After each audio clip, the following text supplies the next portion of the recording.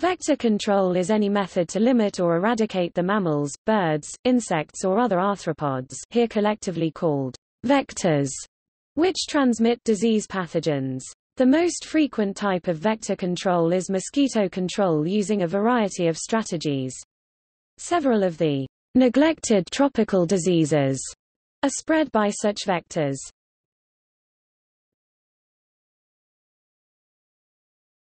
Topic: Importance.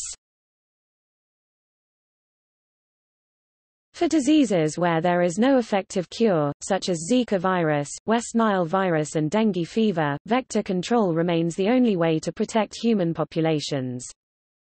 However, even for vector-borne diseases with effective treatments, the high cost of treatment remains a huge barrier to large amounts of developing world populations. Despite being treatable, malaria has by far the greatest impact on human health from vectors. In Africa, a child dies every minute of malaria. This is a reduction of more than 50% since 2000 due to vector control.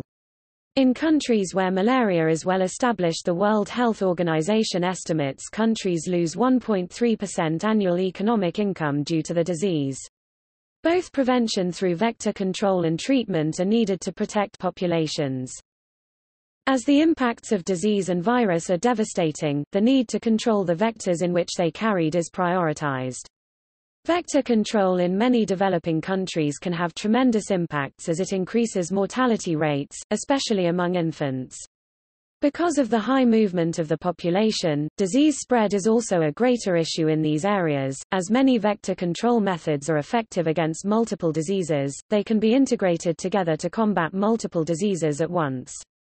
The World Health Organization therefore recommends integrated vector management as the process for developing and implementing strategies for vector control.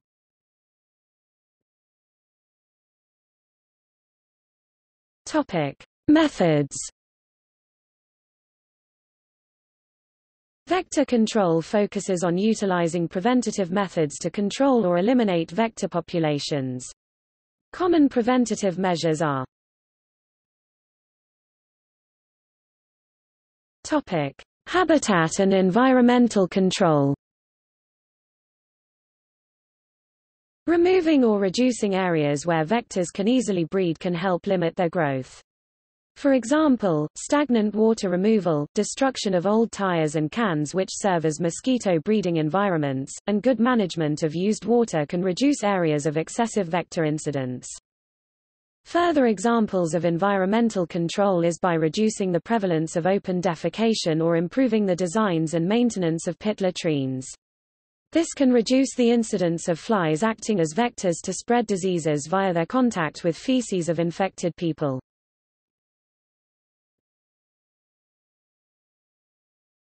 Topic: Reducing contact.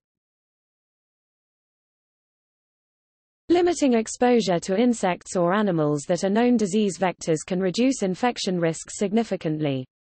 For example, bed nets, window screens on homes, or protective clothing can help reduce the likelihood of contact with vectors. To be effective, this requires education and promotion of methods among the population to raise the awareness of vector threats.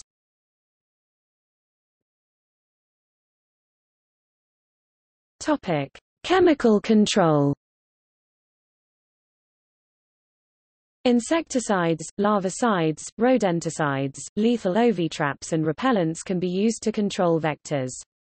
For example, larvicides can be used in mosquito breeding zones, insecticides can be applied to house walls or bed nets, and use of personal repellents can reduce incidence of insect bites and thus infection. The use of pesticides for vector control is promoted by the World Health Organization (WHO) and has proven to be highly effective.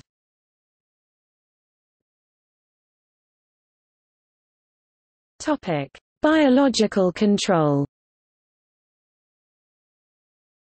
The use of natural vector predators, such as bacterial toxins or botanical compounds, can help control vector populations. Using fish that eat mosquito larvae or reducing breeding rates by introducing sterilized male tsetse flies have been shown to control vector populations and reduce infection risks.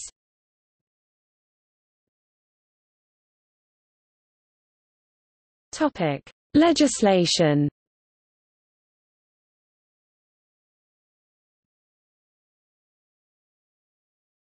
Topic: United States. In the United States, cities or special districts are responsible for vector control. For example, in California, the Greater Los Angeles County Vector Control District is a special district set up by the state to oversee vector control in multiple cities.